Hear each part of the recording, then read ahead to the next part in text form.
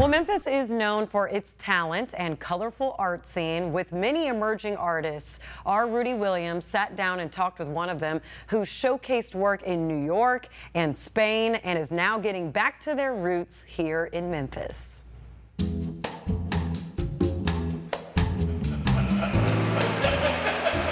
Emerging artist Ahmad George, a native Memphian and the subject of a solo show at Crosstown Arts, says creating saved their life. And even though I don't use it as a crutch for therapy, like it is still a very important part in how I begin to understand the world, but also understand myself. George, who is non-binary, has come to understand quite a bit about themselves. And their paintings, featured in galleries from New York to Spain, are stories of a sometimes complicated life. And it's very crazy because it's all been in the last maybe year and a half. Growing up in Memphis's Parkway Village, George could have never imagined art being their ticket to the world.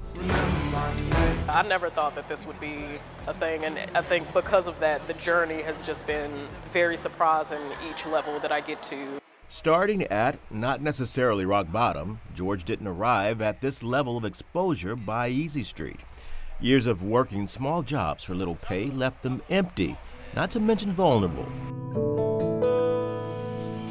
Let's say a job at a liquor store didn't exactly help their struggle with alcoholism. If you're in survival mode, fight or flight, you're not thinking about the years ahead, you're only thinking about the today. But it was a chance session with a therapist that helped George find hope.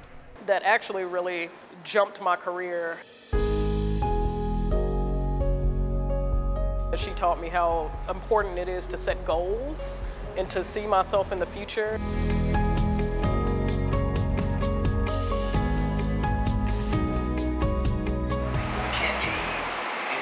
Is right.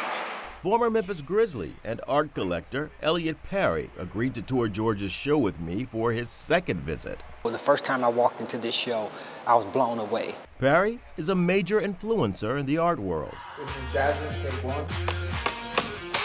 A contributor to the recent docuseries, Who's Behind Black Art, by director John Campbell, chronicling the lives of 5 black emerging artists, Perry champions art's importance to artists and collectors, like he did recently with current Grizzlies player and former Memphis Tiger, Derrick Rose. I think Derrick is one of those guys who understand that. Understanding rooted far beyond elitism associated with art, rather the history and lessons on canvas and in sculpture, like George's family's story told so vividly in their solo show. When you meet somebody that you ordinarily wouldn't have met, you know, you never know what that conversation may spark, or you never know what that relationship and how that relationship may be built. And so that's my hope. George hopes you see something in you on these walls. The thing that I wanted to explore with this work is the through line, like just of humanity.